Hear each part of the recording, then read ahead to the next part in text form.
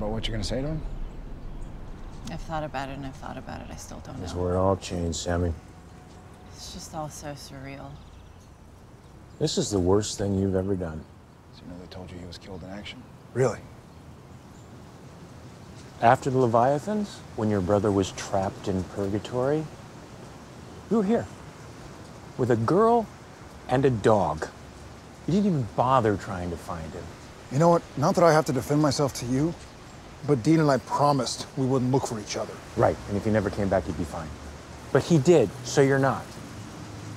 Whatever happened to the Sam Winchester who was bold, decisive, and ready to sacrifice for the greater good? Right here.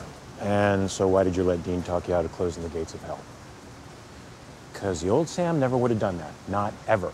I didn't. No, wait. Here's my personal favorite. Is you doing every stupid thing you could to cure the mark, even after you knew it would go bad. My brother was dying. Yes, and you'd do anything to save him, and he'd do anything to save you, and that is the problem. Because of this, you're so overcome by guilt that you can't stand to lose Dean again, and he could never lose you.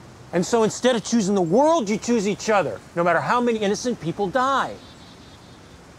You're gonna lecture me about hurting people?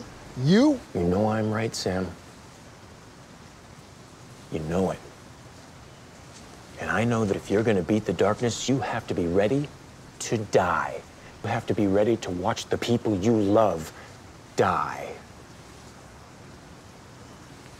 A long time ago, you could have fought the good fight, kid, but not anymore. You can't win this one, Sam. You're just not strong enough. And you are?